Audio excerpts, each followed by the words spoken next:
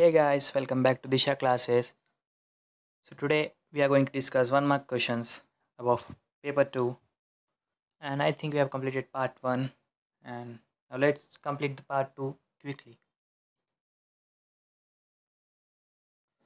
So here's the question: evaluate cosecant 39 into secant 51 minus tan 51 into cot 39. Try to solve it.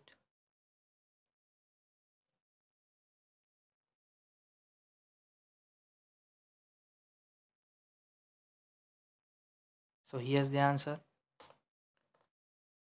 Value of cosecant 39 into secant 51 minus tan 51 into cot 39 equals to, we can here convert cosecant 39 into secant 51, and we can convert cot 39 into tan 51. So here we know that cosecant 90 minus a equals to secant a, and cot 90 minus a equals to tan a. That gives us secant into secant, secant square 51, tan into tan square 51. By trigonometric identity, we get that secant square a minus tan square a equals to 1. Therefore, the value of cosecant 39 into secant 51 minus tan 51 into cot 39 equals to 1. The next question: if a letter is chosen at random from the English alphabet, find the probability that the letter is consonant.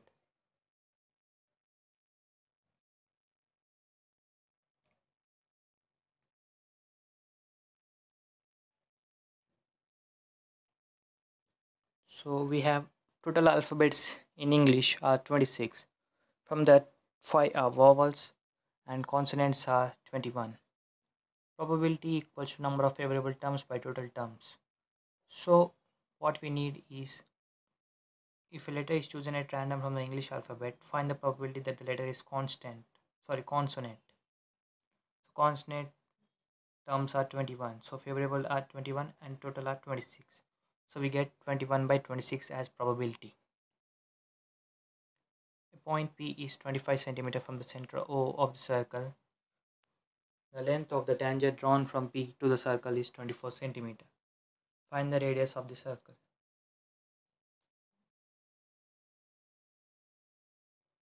So here's the diagram.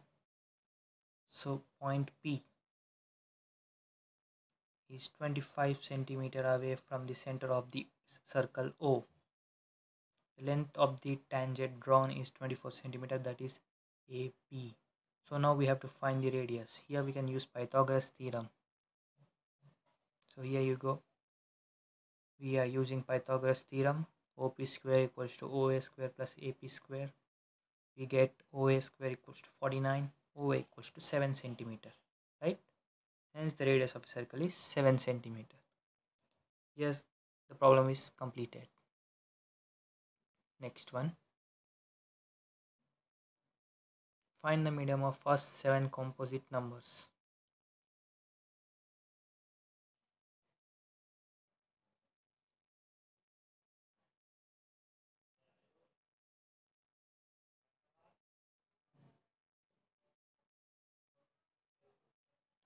The medium are 4, 6, 8, 9, 10, 12, 14. So first 7 composite numbers are 4, 6, 8, 9, 10, 12, 14. So we arrange this in ascending or descending order before finding the medium. So total numbers are 7, so it is odd. For odd, median equals to plus 1 by 2. So add 1 to 7 and divide by 2. So we get 1 plus 7 by 2, that equals to 8 by 2, and we get 4. So we got fourth term as the medium. And if we see in ascending or descending order, ninth is the fourth term. So we can take median as 9 here. So our answer becomes 9.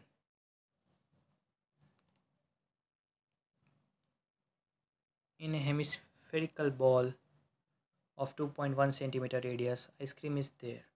Find the volume of the ball.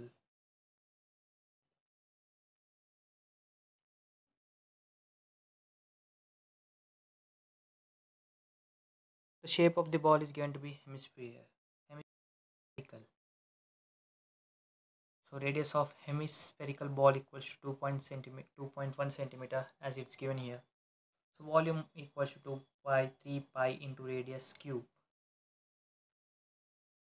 So here we can write volume equals to 2 by 3 pi into radius given as 2.1 centimeter. That gives us 2 by 3 into 22 by 7 into 9.261. We get the answer as 19.40 cubic meter. So the volume of spherical ball in which ice cream is present is 19.40 centimeter cube.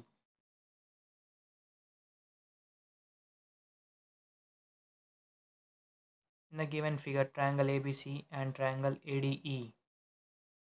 Then find the value of x.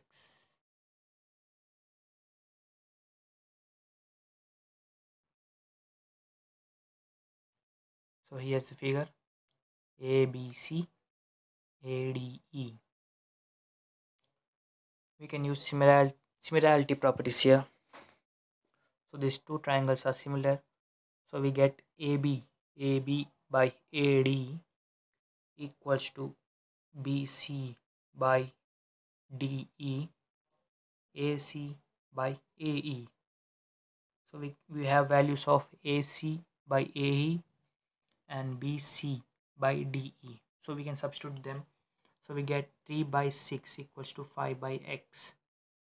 3 by 6 equals to 5 by x. We get 1 by 2 equals to 5 by x. 3 ones are 6 twos are. 1 by 2 equals to 5 by x. After cross multiplying, we get x as 10. So the value of x here is 10. So the length of BC, that is x, equals to 10 centimeters. Find the probability of getting a sum of numbers on them is 7 when two dice are rolled at a time.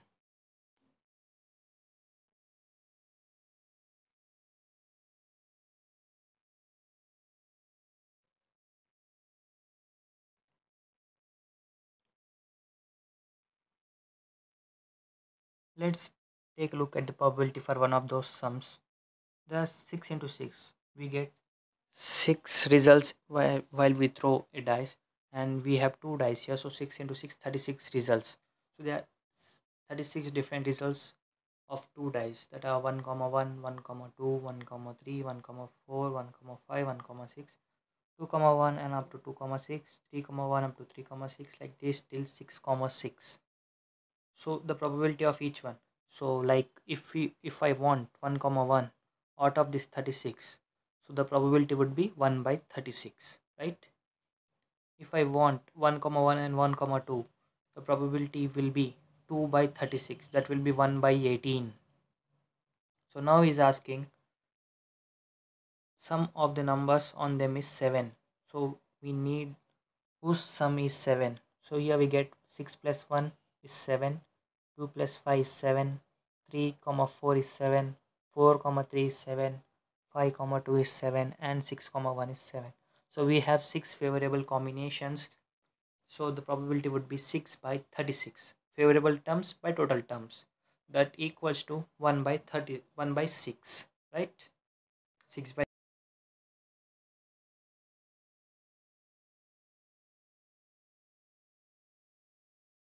So now look at the next term. If the surface area of a hemisphere is S, then express R in S terms.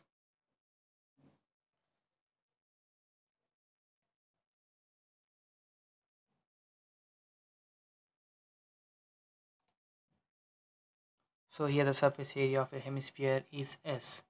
Then express R in terms of S. So we know surface area equals to 4 pi R square. Surface area of hemisphere equals to 4 pi R square. Volume equals to V. So surface area equals to 4 pi R square. So we take R square as it is, and we send 4 pi to the denominator of surface area. So we get volume equals to 4 by 3 pi R cube.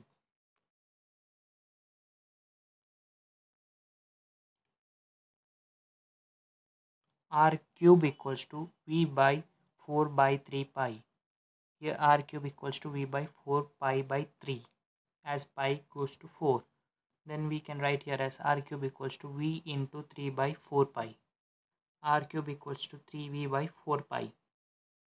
Now here r square, we send one r to the denominator, 3v by 4 pi in by r. So r square equals to 3v by 4 pi r, or r equals to root over 3v by 4 pi r.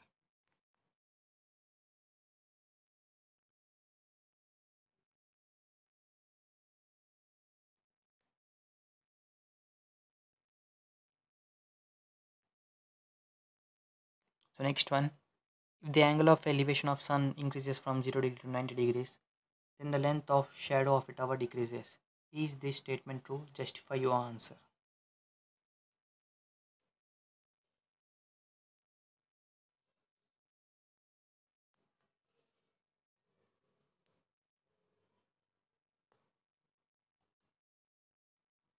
So yes, this statement is true. As angle of elevation of sun increases till 90 degrees from 0, the length of the shadow decreases. When the sun rises in the morning, as the sun rises, the shadow of an object decreases. At the afternoon, the shadow, when the sun will be at the top, the shadow will be at 0 degrees. So first from the morning it will be at 90 degrees, slowly it decreases. It decreases till the afternoon and it comes at 0 degrees, and from then again it starts to increase till the evening. So here is given the length of the shadow of tower will be given by distance between bottom of the tower to the point where sunlight rays hit the ground, which is coming from top of the tower. That distance will become less as sun elevation angle increases. As the sun comes to top of the object, the shadow, the angle of elevation to the object decreases. So the shadow also decreases. If sin A equals to 1 by root 2 and cot B equals to 1, prove that sin A plus B equals to 1, where A and B are both acute angles. So angles A and B are given. Sin A equals to 1 by root 2. So in sin, 1 by root 2 is the value of sin 45. If you know the table of the trigonometric values, we can do this problem very easily. So 1 by root 2 is the value of sin 45 and 1 is the value of cot 45 in the terms of cot. So B equals to 45 here, cot and cot gets cancelled because cot B equals to cot 45 and sin A equals to sin 45. Sin get cancelled, A equals to 45, B equals to 45. So now we have to do this as sin A plus B. So sin of 45 plus 45. Sin 90 equals to 1. Here's the value of sin A plus B. So we proved that sin A plus B equals to 1. The length of the minute hand of a clock is 3.5 centimeter. Find the area swept by the minute hand in 30 minutes.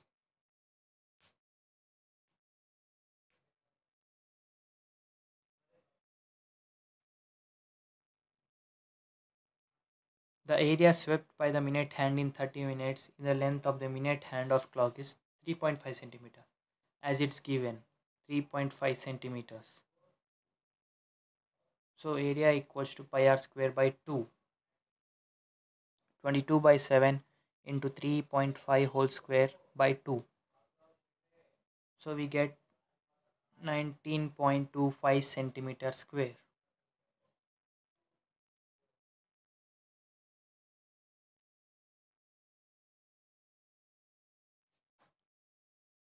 We are taking here 30 minutes as 2. We are taking it in hours 1 by 2. So we are taking area as pi r square by 2. Otherwise formula of area is pi r square only. Right? So next 12th one is express cos theta in terms of tan theta.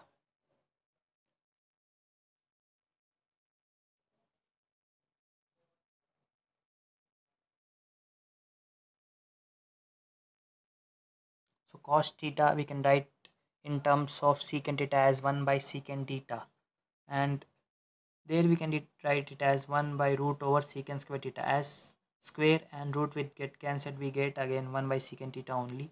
So we know that secant square theta equals to 1 plus tan square theta, that equals to 1 by root over 1 plus tan square theta. So here's the value of cos theta in terms of tan theta.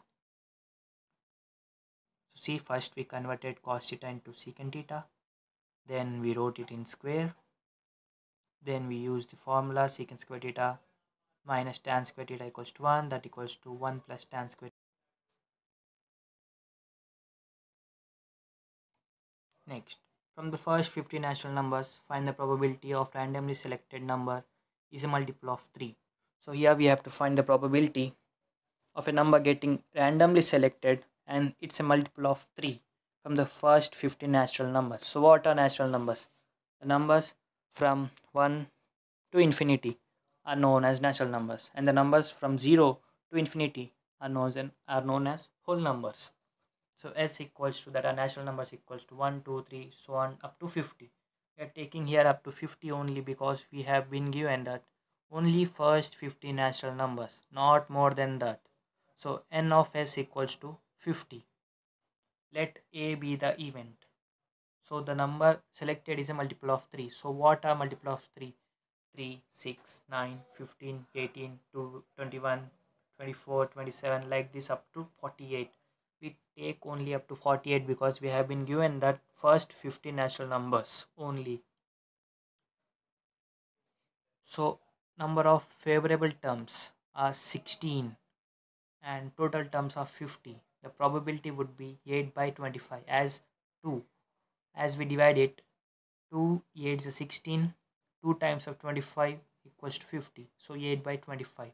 Therefore, the probability of the selected number is a multiple of 3 is 8 by 25. Right?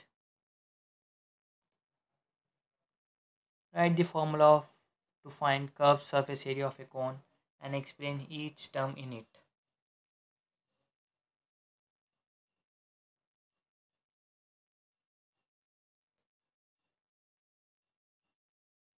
So the curved surface area of cone is pi RL.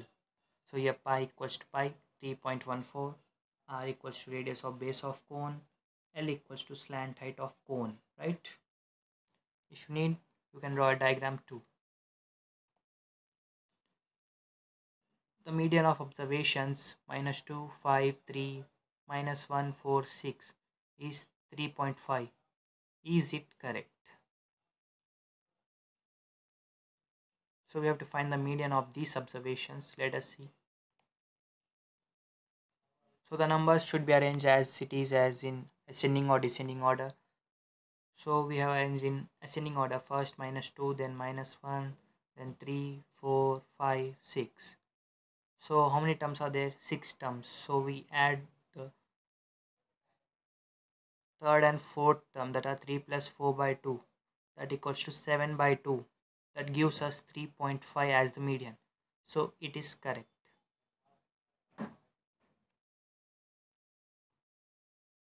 If cos theta is 1 by 2, then find the value of 4 plus cot theta. If cos theta is 1 by 2, he's asking us to find 4 plus cot theta. Here given is cos theta equals to 1 by 2, cos theta equals to cos 60. If we see in the table of trigonometric values, we get cos 60 equals to 1 by 2, right? So theta equals to 60 degrees. So theta equals to 60. Here now we have to find 4 plus cot theta. So theta value is constant here, right? 4 plus cot 60. So we get cos 60 value as 1 by root 3 in the table. 4 plus 1 by root 3, right? 4 root 3. We here take LCM. So root 3 goes here. 4 root 3 plus 1 by root 3, right? So the value of 4 plus cot theta equals to 4 root 3 plus 1 by root 3. Next question. If a cylinder and a cone are of the same radius and height, then how many cones full of milk can fill the cylinder? Answer with reasons. So they are a cylinder and a cone of same radius and height. He's asking us to find how many cones full of milk can fill the cylinder. So it's an easy question. Just we have to equate the formulas of volume of cone and volume of cylinder here. So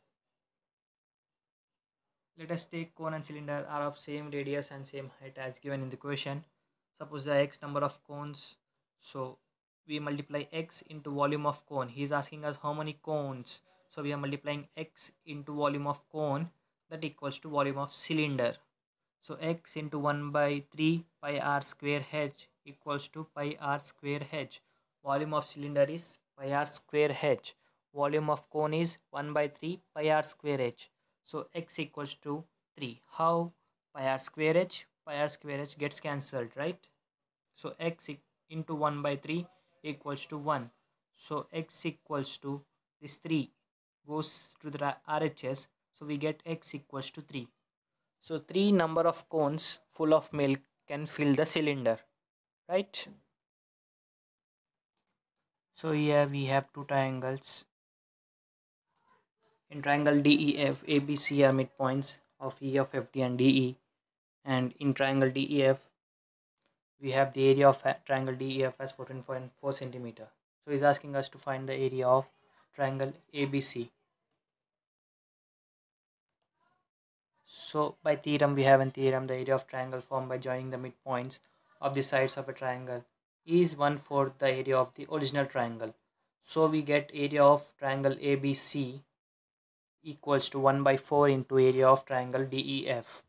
That equals to 1 by 4 into 14.4, as we have the area of triangle DEF as 14.4. So 1 by 4 into 14.4 equals to 3.8 centimeter. Thus the area of triangle ABC is 3.8 centimeter square, right? Don't forget to write the square. When a dice is rolled once unbiased, what is the probability of getting multiple of 3 out of possible outcomes? So a die is rolled unbiased and he's asking us the probability of getting multiple of 3. So on a die we have 6 results, that are 1 2 3 4 5 6, and out of these the multiples of 3 are only 3 and 6. So we have our favorable terms as 2 and total terms as 6. So the probability is 1 by 3.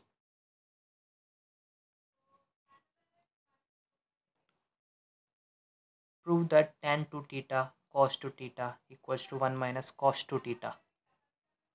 Tan 2 theta into cos 2 theta equals to 1 minus cos 2 theta.